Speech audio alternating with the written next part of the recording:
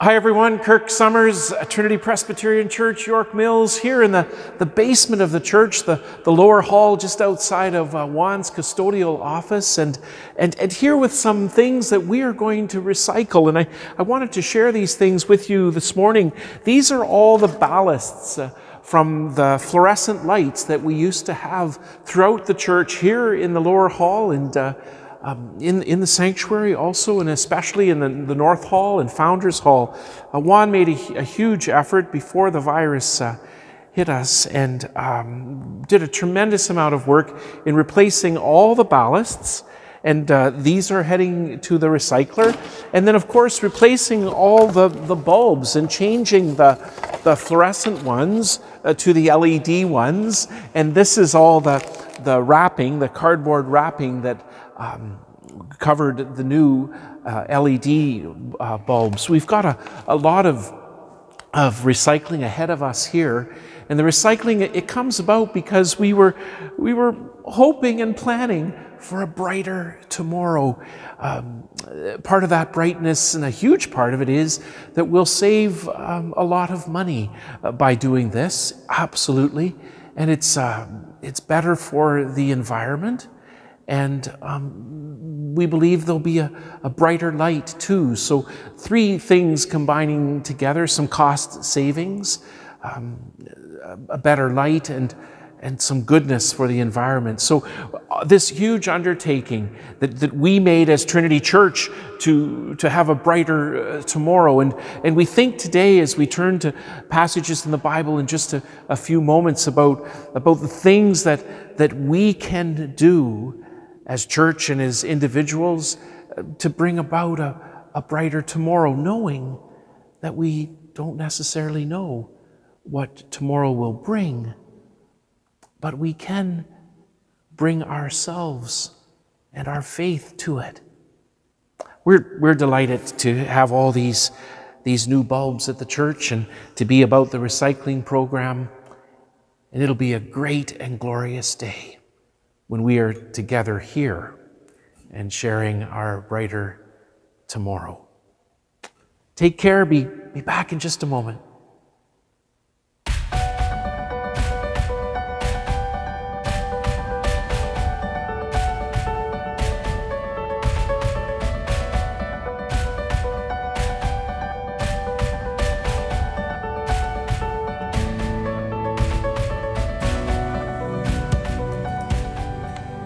We share together today three Bible readings. Each one in their own way tells us that a lot about tomorrow we don't know, and a lot about tomorrow we do. Reading first from Proverbs, chapter 27 and the first verse. Do not boast about tomorrow, for you do not know what a day may bring. Do not boast about tomorrow, for you do not know what a day may bring. Oh my goodness, there isn't any one of us who could challenge that. We don't know what our tomorrows will bring, and the Bible from Old to New Testament is very aware that the frailty and intentions of humanity are especially such that we don't quite know how all the tomorrows will unfold. In the New Testament, in the letter of James at chapter 4, verses 13 to 15, we hear these words: "Come now, you who say, today or tomorrow we will go into such and such a town and spend a year there and trade and make a profit, yet you do not know what tomorrow will bring. What is your life? For you are a mist that appears for a little time and then vanishes. Instead, you ought to say, if the Lord wills, we will live and do this or that." And in the Gospel of Matthew at the 6th chapter, verses 33 to 34, "But seek first the kingdom of God and God's righteousness, and all these things will be added to you. Therefore do not be anxious about tomorrow, for tomorrow will be anxious for itself. Sufficient for the day is its own trouble. That too we are poignantly aware of, not only in these recent days of the virus, but throughout our life journey. We know that sufficient for the day is its own trouble, and we know not what tomorrow will bring. But we go back to James. And James says, you've got all these plans to do this, that, and the other thing. But first, instead, you ought to say, before engaging in all those plans and seeking in a plan to bring that desire about, the first thing to seek and the first thing to desire is the sovereignty of God, the will and want and way of God made known in Jesus Christ. If the Lord wills, we will live and we will do this or that. Because first in this life, we are the Lord's. First, for the Lord our God, we live. And therefore, any planning about what is yet to be does well to first plan according to the will of God, and even and all the more does first to say, I trust you, God. I trust the way that you have created me to be in this world. I trust your will for this world, your sovereignty, your providence, your care for the children of your creation. So yes, we do go about planning for multiple things. The encouragement from James is to be about that which the Lord wills, all the while trusting the power and the presence and the purpose of God. And there in Matthew, that beautiful verse which we have talked about in other previous ministry moments, seek first the kingdom of God and God's righteousness. And that is followed by the verses about not being anxious about tomorrow, for tomorrow will be anxious for itself, and speaking about sufficient trouble today.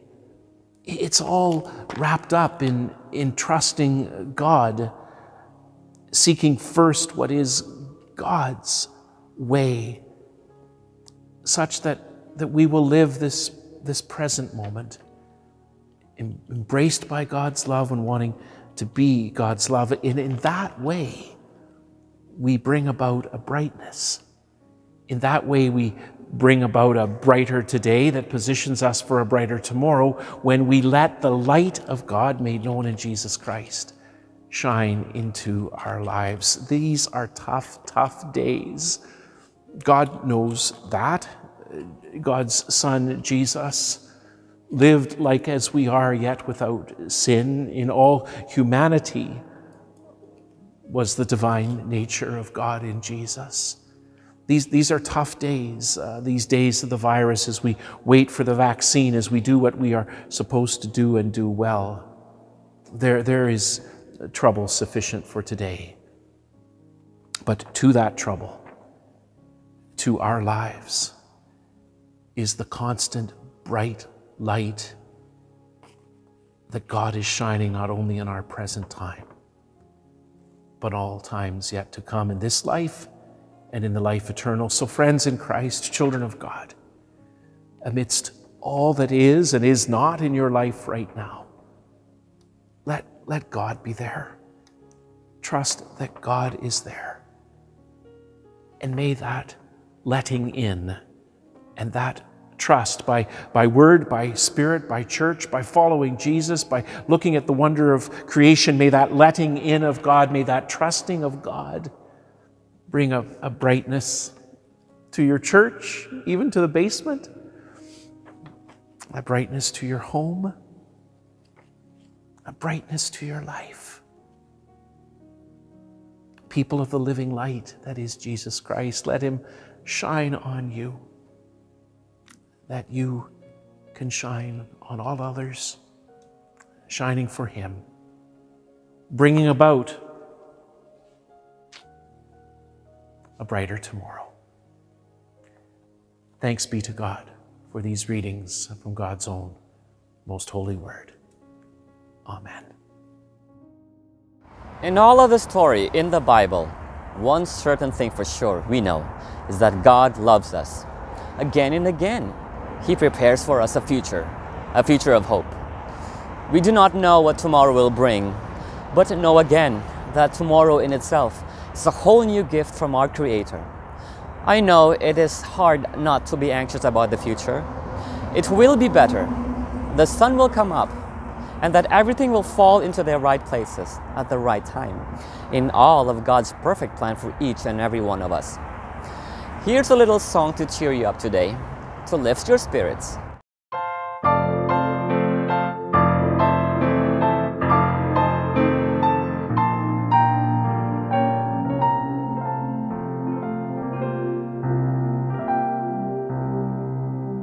The sun will come out tomorrow. Bet your bottom dollar that tomorrow there'll be sun. Just thinking about tomorrow clears away the cobwebs and the sorrow till there's none. When I'm stuck with a day that's gray and lonely, I just take out my chin and grin and say,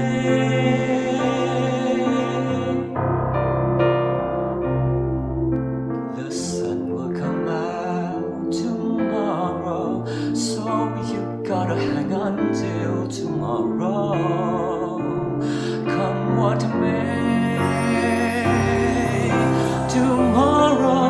Tomorrow, I love you. Tomorrow, you're always a day away.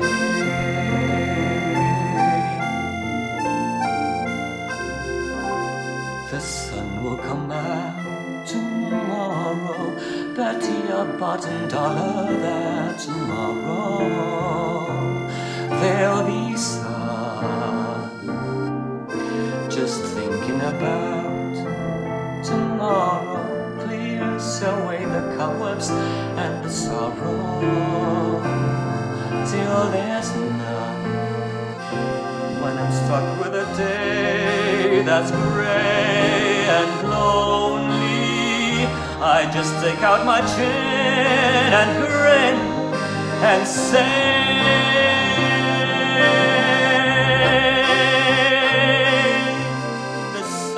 come out tomorrow, so you gotta hang on till tomorrow, come what may. Tomorrow, I love you. Tomorrow, you're always a day away. Tomorrow, I love you.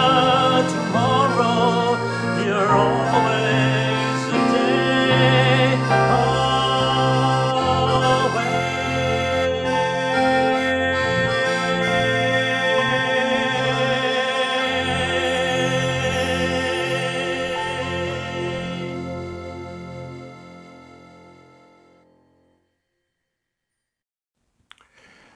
Wrapped in the bright light of God's love in Jesus Christ, for all that was our yesterday, all that is our today, and all that shall be our tomorrow. Friends in Christ, wrapped in the bright light of God's love, let us pray. Dear God, we thank you that you have decided to shine your light upon us in so many ways, in the very gift of life itself, of life in the resurrected power of Jesus Christ, in the beauty of creation, in the bond of friendship, in the wonder of church. Thank you for shining upon us to give us brightness in this day and bright hope for tomorrow. you are so aware, as we are too, that there are troubling times in our midst and in our hearts, that we are fretful in mind and worried in spirit. And yet your word from Proverbs and from James and from Matthew tells us to seek you first, to trust your will, that any plan that we're about, any strategy we have, any wanting for this or that, is to be in response to your will first. So we pray for deeper trust in you, in our lives, in our congregation's life, in the life of this whole world. Help us to trust you, to grab even greater hold of Jesus, knowing that he holds us now and forever. We thank you for everyone who has taken time to shine your light through themselves to us. Help us so to shine in the midst of what is today and be confident in you for all our tomorrows. We pray, O God, that those who right now feel so very much in the dark, alone, afraid, isolated, that we will draw even more closer to you and to each other. Help us to pray. Help us to learn your living word and make it alive with our words and our ways. Keep us close, keep us kind, keep us being people who first are all for you, knowing that you are all for us. These things we ask today, knowing we can at any time and anywhere come to you in prayer, knowing that we come now in the words of the prayer that Jesus taught us.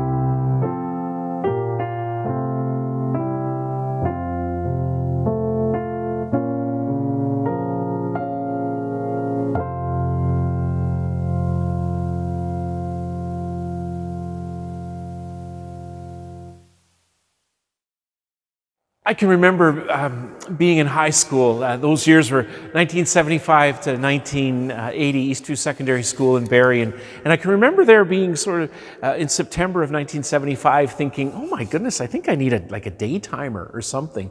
At Eastview Secondary School, we didn't have a semester system. We had a ladder of classes. They eight classes one day and then reverse and 8 classes the next day the other way around. And 8 and 8 and 8 and 8. And you went from September right on through to June. I feel really sorry, if you will. I feel concerned for all the teachers and students and everyone wrapped up in education right now at every level. And I think of those in high school where you're making one class in just a matter of weeks, and it's what you have to do. And I just want to acknowledge that must be quite a thing to plan, to get figured out how you'll put your day together as a teenager and a teacher of teenagers and people all wrapped up in education. It's hard to have a plan right now. And I can remember giving my day timer giving way to my first electronic organizer kind of thing, a mobile phone with a calendar on it, and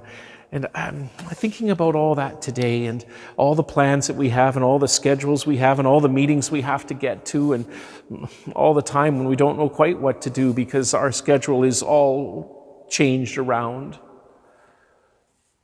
And I can remember one day, I was actually at Knox College at University of Toronto, learning how, or trying how, to be a minister. And I can remember looking at my day timer and realizing that I was kind of letting it control me, and my day was just full of getting things done, and this and this and this and this and this. And I can remember just thinking that it would be better to start my day and say, here I am, Lord. Want to bear the fruits of your Spirit. Want to obey the commandments of your Son. And that's the first thing I'd like to do. And then all these other things we'll get to in your good time. The Lord bless you and keep you. The Lord make his face to shine upon you and be gracious unto you. The Lord lift up his countenance upon you and give you peace. Amen.